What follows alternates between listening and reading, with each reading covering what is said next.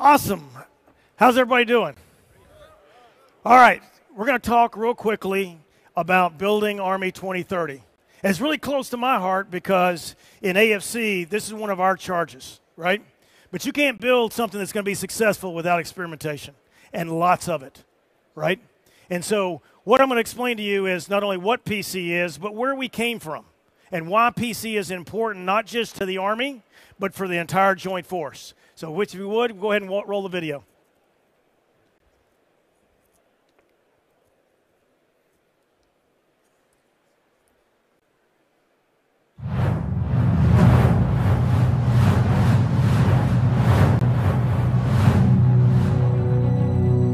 Project Convergence, a campaign of learning, demonstration, and experimentation. It allows the Joint Force and multinational partners to collect data, evaluate effectiveness, reduce risk, and optimize warfighting capabilities. The multi-phase effort is helping the Joint Force to develop the transformational concepts and capabilities required to fight and win in future competition or conflict.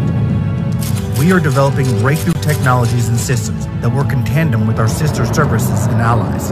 This ensures unrivaled strength in ability and unity. Project Convergence 22 increases the scope and complexity of the joint experimentation carried out in previous years by including multinational force elements, welcoming participants from Australia and the UK. Each year, with industry and research partners, we test hundreds of technologies in demanding and realistic scenarios, gaining a better understanding of how to operate together successfully on future battlefields. We are learning how advances in cutting-edge fields such as artificial intelligence and robotics improve our ability to maneuver across difficult terrain. Our activities stretch across all domains: air, land, sea, space, and cyberspace. They take place from multiple locations, separated by thousands of miles, simulating the challenging distances often involved in distributed and large-scale combat operations. The sharpening of network, data, and integration of systems feature prominently in Project Convergence. The experimentation intent is to enable our commanders to make decisions faster than their adversaries and increase the lethality of our force. By optimizing speed, range, and convergence, we will achieve decision dominance and the overmatch we need to prevail in future competition and warfare. Project Convergence, because whoever can see, understand, and act first will win. Tomorrow is worth protecting. Awesome. Well, that's just a quick little taste of what Project Convergence is going to do this year. When you get a chance, get the slides up. While he's getting the slides up, let me quickly describe what Project Convergence is, right? It's an Army-hosted, joint and combined experiment. It's not an exercise, and it's an experiment. So we know right now going into any experiment, you got to have your constants, and you're going to have, both successes and failures. But from our failures, we learn, and that's the most important thing about Project Convergence. Besides the fact that when I say joint and combined, we're really focused, right, not just from an Army perspective, but from a joint perspective. How do we solve the problems that our combined joint commanders have and have expressed so we can solve them together and provide them capability in the near term, not 7 to 10 years from now. Next slide. So as we build Army 2030, it's also about a campaign of learning, right? It's not, and that's just not verbiage that we use, right? We have to look backwards where it came from. So Project Convergence actually started in 2020, right? Very small scale, but the impetus was about how do we take it out of the laboratory, put it in the dirt, test it, so that we know we have a better probability of success when we get it to the hands of the soldier. So in 21, we expanded that, right? But it was really a lot of technology focus. Can we do this? Can we take a Navy Aegis sensor and pull target quality data out of it and give it to a Patriot missile system? It's pretty simple, right? But it was challenging. We had to do that. And what we came out of that was, there were 4 joint message systems that, even though they were called joint and we had them, they didn't fit the technology that we had today. And so we had to go back through and update those. We'll test those again in Project Convergence 22. Additionally, if you see right there, the core 7 things. As in any experiment, we can't just do a one and done. So you'll see as I walk you through what we're doing in 22, you'll see many of these reinstated, right? So joint, all domain, situational awareness. We have to continue to work on that because that's where the COCOM commander gets its COP, Common Operational Picture. Same thing with JADC2. We're not there yet. So we'll continue to develop and probably PC next as well, right? Integrated air missile defense. We made a lot of successes last year, especially in this realm, but we're not there. And I'll explain some of that as we get to 22. In 22, the Secretary of the Army was very clear with what she gave us as our objective. Go to scale. We have to determine where we may fail, right? Especially in air missile defense. Can we handle 100, 200 missiles from different sources all at the same time? Today we can't. How do we enable AI to do that? That was one of our big challenges for this year, which caused the complexity also of the experiment to go up, because now we're over 50% in simulation because I can't put 100 plus missiles in the air at one time during an experiment. The other piece is we've worked at 3 separate scenarios, right? We'll have a maritime one. We're going to have a land-focused, okay? We also have a brand new one, which is called Gateway. And my counterpart here will talk about it a little bit later, but that's how do we pull in industry partners early so we can understand their technology and how do we integrate it long-term for the benefit of the joint force. We see 3 things coming out of it. My last slide here will go in a little bit more detail. But the first one is we have to provide that joint service commander a network so he can see what's going on, make his decisions, and communicate that across the joint services. And if you think that we can do that today, I would ask you to come see me afterwards, right? Because I don't think we can, not at the scale and scope we're going to need to. The second one is we have to look at the authorities and permissions, and this is a perfect time to find that. We've already found right now, even before we're executing, multiple things that we have to do between the joint services. For example, we have 9 separate agreements between services in order to just put things on the network. That's crazy if we're trying to get to convergence. That's one of the things we're trying to continue to push forward so we can win in the future. And the final one is, this is why we brought on Gateway. We have to put a timeline to allow our industry partners to see where our gaps may be, use their technology and their understanding to develop potential solutions, and then bring them out. So we'll talk about that one as I go 2 slides from now. Next slide, please. Okay, for this year, what are we trying to do?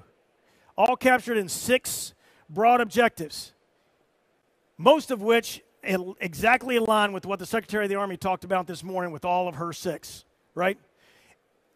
Air missile defense. I said that was a carryover from 21. We still have lessons to learn, and I'll show you how, in a follow-on slide here, what makes a difference between what we did in 21 to 22. Same thing with joint fires. Employing more joint fires in a collective manner so it can converge, not just, hey, it's an Army target, it's an Air Force target, it's a Marine Corps target like we do right now. It's, here's a target, how can we converge capabilities, both non-lethal and lethal, on a single target? Because it's that important. The next one is pulsed operations. This is kind of new, right? We've seen it before, but it's just under a new venue. But how do we pulse our capabilities to allow us to defeat this A2AD bubble that most of our threats out there would have? We're going to experiment with that to figure out how from a combined way. Finally, this year we have 2 partners, both the UK and the Australians, right? We've got to make sure that we have a network that they can have and work with us to collectively together to pass that same type of target quality data so we can leverage their capabilities along with the joint force to provide an overwhelming win. We've already talked about the determining the authorities, right? But it's about winning. If we can't tell the COCOM commander where those gaps are right now as we experiment, then we're missing an opportunity. And then finally, Predictive logistics. You heard the Secretary talk about it. It is a focus because if we can't sustain ourselves and sustain the joint force, we can't have the operational reach required to achieve the nation's objectives. Last year we used this, right? So I talked from an Army perspective, but from the end of last year, right, last December, when we finished the last Project Convergence, we started already from a joint and international and multinational perspective. So there's a board, right? 57 separate organizations, probably at least 20 to 30 three-star generals that have provided input to help guide our objectives, what we need to do, and bring the force together that's already assembled out on the western part of the United States right now and have been out there for the last 2 weeks and will start in earnest tomorrow. Next slide. So the scenarios, right? I talked about 3. First one, scenario A, that's the one we're preparing for right now. It is a Indo-PACOM focused scenario, right? We're using some islands off of California to do some operations. We have USAPAC out in Hawaii participating. We even have forces in Japan and other places around the Pacific that are actually physically participating in the exercise that'll be our experiment that'll be going on. Okay? It's that integrated air missile defense is the focus, but we're also doing pulsed operations in a effective joint fires methodology in order to determine how much we can accept and defend as well as defeat in a counter perspective. The other piece is we're using space in a large way during both parts of the exercise, but it's really focused because the joint capability across the space domain, right, is significantly and has grown significantly in the last several years. And then finally, sustainment. Sustainment in a littoral environment is completely different than what the Army has been so used to for the longest period of time, and that is on ground. So in A, we're focused on how do we do sustainment, gain that operational reach in a littoral environment. And then B, we're also focused on logistics, but now how do we do this? Do we have the capability to do it in a distributed way that we haven't necessarily focused on previously? Also in B, right, is deep sensing. How do we, as a joint force to include our soft brethren, how do we put deep sensing, provide that target quality data back to allow us to defeat the A2AD network and then give us space for first CAV this year as part of our experimental forces to then sense with both autonomy, right, different capabilities on the air platforms and different capabilities on the ground platforms to give them a distinct advantage, not only for the tactical commander, but for the operational commander. Gateway. Gateway is the new part of what we're doing with Project Convergence this year, and I'll turn it over to Major General Miles Brown to talk real quickly about what we're doing in Gateway. Hey, good morning. My name's Miles. I'm just going to talk a little bit about Gateway. So as we looked at the Project Convergence landscape over the last 3 years, we realized there was a need to maintain an entry point, really a nexus for industry to enter, and not just primes, but also our small business partners. And that's really what Gateway is about. We started off with about 53 technologies, over 300 that we did science and technology evaluation on. But we started off at about 53. Some of those pushed into Scenario A and in Scenario B. But we've been, since the 19th of September, pushing very hard, doing system and technical experimentation at Yuma Proving Ground. And the way this experiment, it's really system and technical experimentation. The way I would describe that is ConOps, concepts of operation, not ConImps. This is not about concepts of employment, which is what we're doing in Scenario A and Scenario B. Check. Can you hear me? Yeah, there we go. This is more about how something works. So what we've done very, very heavily, and I've already done a couple of one-on-one engagements with our industry partners, with the leaders of those industry partners, to determine what is the success criteria of your technology. What is it that you want it to do or you think it can do? And what we found out since the 19th of September already is that there are some places with these technologies, and some of them are micro, some of them have more of a macro effect. But what we found out is there are things that have worked very, very well, and there are some things that haven't worked. But when you put things in an austere environment and you do system and technical experimentation, you really feel like you really walk away with a real sense of what it is. The takeaway from this is we now will work, we have a pilot going for a sprint CRADA that will be able to push CRADAs with our 8 centers and lab inside Combat Capabilities Development Command. And so we'll push those CRADAs. We'll also push them into other technical experimentation and system experiments like NetModX and other things that we do throughout the year that will continue to inform in terms of data collection analysis. One last thing that we are piloting here is we developed a rubric that puts sufficient rigor against each one of the technologies because we're looking at what we need to do for the Army of 2030 and we're pointing toward the Army of 2040. And in a lot of our technologies that we actually field in the Army today were started many, many years ago. So we have to get the azimuth correct on the technology, whether it's cyber vulnerability or other things, to make sure that we are protecting the force, that we're getting extended ranges like the Secretary talked about today, to be able to achieve the speed and range to have overmatch. So I'll pass it back to General Jones. Thanks, sir. Thanks, sir. I appreciate it. Next slide, please. Okay, this is not to be taken as the exact way, but this is to use as an exemplar about what we're trying to do, right? When I talk about the joint force and data, right, is going to be critical not only today, but especially as we move into 2030 and even more important in 2040. So what I want to describe real quickly, of course, you see the services along the top. Down the left-hand side, I know everybody here has heard about sensor to shooter. Well, one of the things that we've learned, especially over the last year, right, 21, is you can't just go directly from a sensor to a shooter in all cases because there's other indicators and data that may be required to be integrated into that decision, right? If it's all automatic, you may lose all of your ammunition and a single set of targets, and that was not the commander's desired intent, right?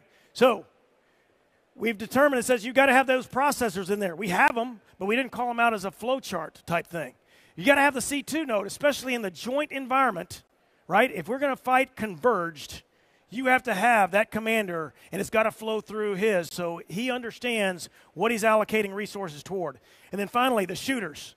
Don't be confused. That's not just lethal. When we talk about shooters, that's lethal, non-lethal. How do I influence the threat? Because oftentimes it takes multiple pieces. Okay, so in Project Convergence in all parts, we will take different sensors from space and the Marines or whoever. We'll take them. We'll try to put them through a Navy processor. We'll try to put them through an Army processor. Air Force or an Army processor. Does it work? If it doesn't work, what do we have to adjust to make that flow with target quality data that'll come out? It all is going to go to the JTF commander, who then, through an automated way, based off his priorities, where he's positioned his forces, will be able to then pass through subordinate C2 nodes to their access of their effectors, right? Shooters is not necessarily what we want to do. It's effectors. But we're not going to just try with one that says, okay, we got this sensing we're going to process through the Air Force, and we're going to try to get the Army to shoot it. What we want to get to is we're going to try each one of them, but what we want to get to is when he gets the JTF commander, through an automated process, he can figure out that says, hey, I'm going to give these 4 targets to the Air Force, these 9 targets to the Marines, and these 5 to the Army at the speed of machine. That is the success that we need on the 2030 battlefield and beyond to enable the JTF commander and the COCOM commanders to do what the nation has asked them to do. Next slide. So our takeaways, I talked a little bit about this, right? The first and most important one is to provide back, right? So the JADC2 already has a framework. So we've taken that framework, and now we're going to give a practical application at the operational level, right? So we're focused on the 3-star JTF level, operational level C2 nodes as a starting point. It won't be where we end, but that's a starting point. So we can at least provide back a means. It won't be the means, but an a means. The second one is, I already talked about our partners, right? We've got to take our partners with us. And in order to do that, we have to have a partnered network that can accept different partners and process the same data in the same way with our own systems at the speed of machine learning. Finally, those policies I already talked about. We've already found some. We'll continue to identify those. And that's really for our senior leaders, the Secretary, our Army senior leaders, as well as Joint. That's what we'll provide to them that says, okay, if you want to take this, here's some options or some things that we can look at to make our convergence and warfighting capability a little sharper. And then finally, General Brown already talked about it. It's about investment.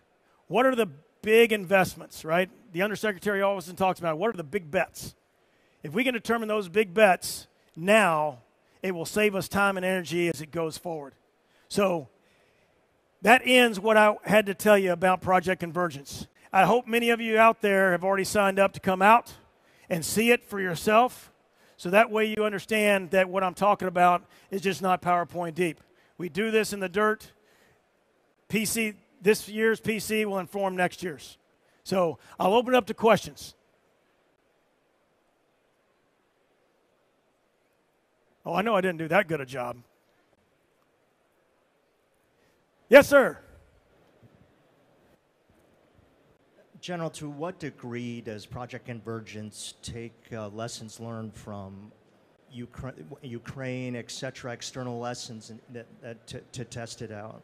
Great question. So just make sure everybody heard, right? So how do we take lessons from other places and how does it get inculcated? Well, first of all, as I said, this is a joint. So I'm going to start there, right? So for the Air Force, the ABMS, right, that they do during the year, we take those same pieces and put them into this one, right? Same thing with Project Overmatch from the Navy, right? We integrate those. With Ukraine, there's already a few that we are looking at, especially how does the threat operate? So both in a simulation and our live threat, we've adjusted now over the last 3 months on some of the TTPs that we've seen. But especially with Ukraine, we also are, since it's a 2030 battlefield, we also have to be very cautious not to get the wrong lessons, because I think there's still a lot to be learned from that piece. But how the threat operates, absolutely, is already integrated in there. So great question. Thank you. Hey, Guy, if I could. So the other part is that over the last year, as we built the gateway, we're constantly pulling in objectives from downrange. Yep. So those objectives are getting in. So if I have technology that can be applicable, it's not going to be on a 5-10 year delivery cycle. It's something that can get either advanced technology demonstration or a prototype with our ASAP partners that gets pushed out. Yes, sir. Sir, so a question for General Brown. How does a small business contact the gateway and let you become aware of our technologies? Yeah, great. So we have had an industry portal. This is the first time we did that. AFC put together an industry portal last year. We're gonna release the next one probably in the next 60 days. But we've already had our industry day for the next PC and talked about what's moving forward. But what will happen is there will be an industry portal that will be accessible, and then you nominate inside there. And then what we do is we assign really wranglers inside each one of those technologies, really a primary and an alternate, to work with in a coaching way to make sure that where is the right place. Because in some cases, based on the maturation of the technology, Project Convergence or Gateway, that gateway activity might not be the best place. We want to put it in a place where it can be the most successful so we can find out how it can be used, how it can be employed. The other thing I would say on that is oftentimes, especially with small businesses, it's about not necessarily new technology, but envisioning technology that we already have in different ways. Because I would tell you at least 25% of some of the things we were looking at is just the same technology we've had before, but we're applying it now because it's an integrated, we have a greater networked capability and machine learning. How do we apply that to solve some of the problems that we have? Other questions?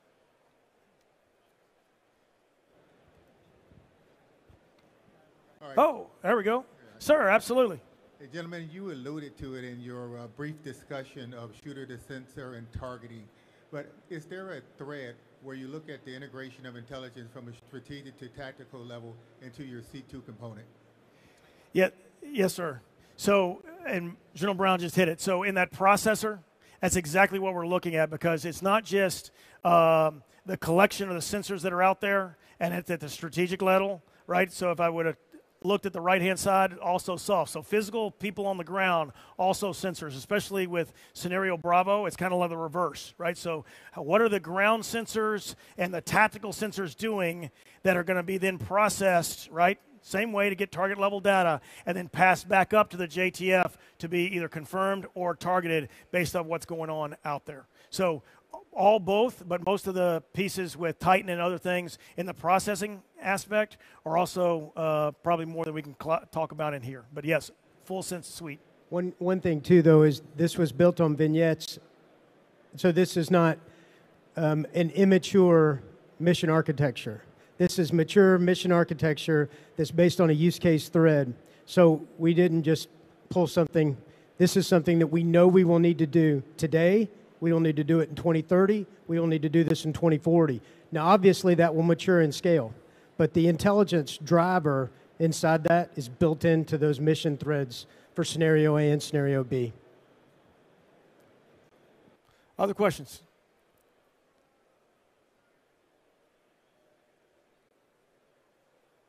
Okay, not seeing any. Thank you very much for the first time out for the Warrior Corner. Thanks, brother.